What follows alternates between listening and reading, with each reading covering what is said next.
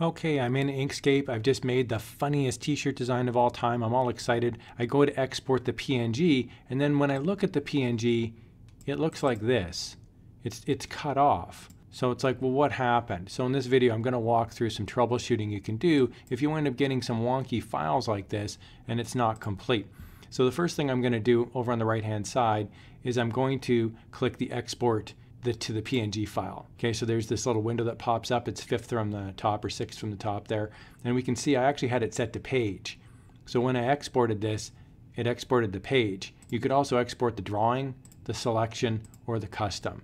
So what you want to do is make sure if you have it selected to page that this is inside of the page. So where's my page? Well, I've actually got my page turned off. So I'm going to turn that back on. I'm going to go to File, Document Properties, and then my page opens up.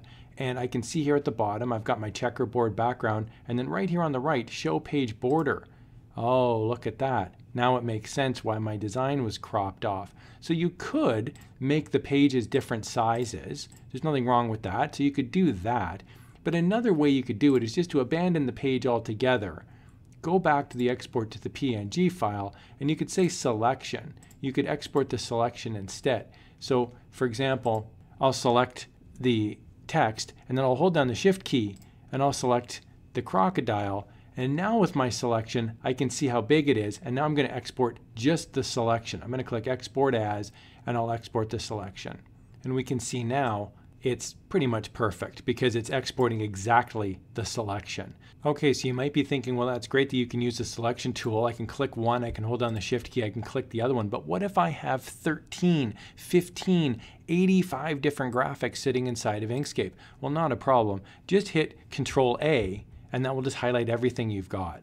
So there's just a quick workaround. Then you can select the selection button when you export, and then you can export. You can also, by holding down the Control key, you can actually create a different size, and it keeps the aspect ratio. So if you've got multiple things and you want to make them all smaller, just simply hold down the Control key, use the little corner button, and you can shrinky dink it down, or you can make it bigger. It's totally up to you. Whoa, psychedelic crocodile. Okay, hope you found that helpful. Quick little tip there in Inkscape. I love Inkscape. Here's another video if you like using Inkscape that hopefully you'll find helpful. Thanks a lot for watching.